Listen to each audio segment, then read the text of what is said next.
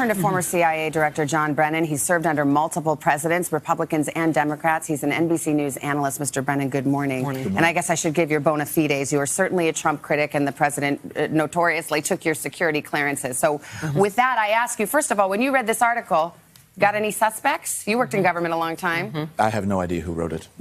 Let's set aside for a moment the substance of what this author says.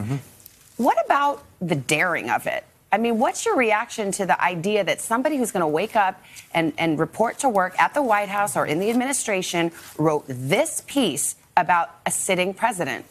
Well, I think there are two major takeaways. One is what the author wrote is wholly consistent with all the reports that we have seen over the last year, the reports within Bob Woodward's book, and other things about just how unfit, reckless, irresponsible Donald Trump is. But secondly, it shows the depth of concern within the administration, within the senior ranks of the administration about what is happening, and the extraordinary steps that individuals are willing to take, such as this op-ed, to prevent disasters. And it's active insubordination. It is. But it's insubordination born out of loyalty to the country, not to Donald Trump. This is not sustainable, to have an executive branch where individuals are not following the orders of the chief executive. So to put a fine point on that, I mean, it probably took somebody some courage to write this, but would you see this as a courageous act? Or if you had to describe it, would you describe it as more of a betrayal? Well, I guess it's all in the eye of the beholder. Yeah. Certainly the administration sees it as a betrayal. It's certainly courageous. It's risky. It is so unusual as to raise questions about, it's so abnormal these times that people are doing abnormal things. People have criticized me for speaking out as a former director, but I see all the warning signs of looming disaster, as does this person. But do you think that this may just be counterproductive? You put all this in writing, and President Trump, obviously he tweeted overnight saying he's going to drain the swamp. Do you think that this will actually add to the problems? Well, I think it's going to have an impact in terms of a cumulative effect that we've seen over the past week.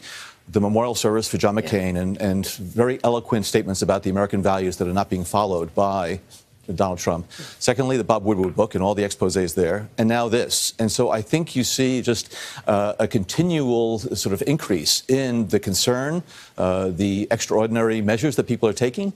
I do think things will get worse before they get better. I don't know how Donald Trump is going to react to this. A wounded lion is a very dangerous animal. And I think Donald Trump is wounded.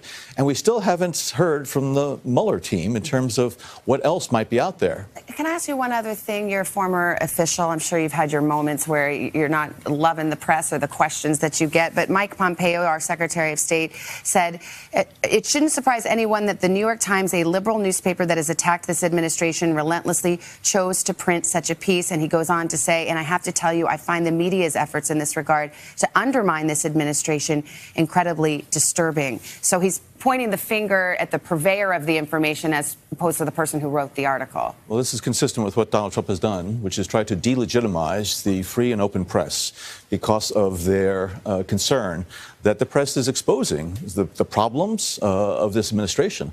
And so Mike Pompeo is just, I think, following that line. The press has done, I think, a very good job. Now, there is press both on the right and the left that I think has been rather hyperbolic. But I think the New York Times and the mainstream print newspapers, as well as the networks, need to make sure that they're not going to go too far and overreach on this. But clearly, things are reaching a boiling point, and what happens in the days, weeks, and months ahead, I think, is going to determine just how much damage will be done to this country. Former CIA Director John Brennan, thank you very much. Appreciate having you here. Thank you.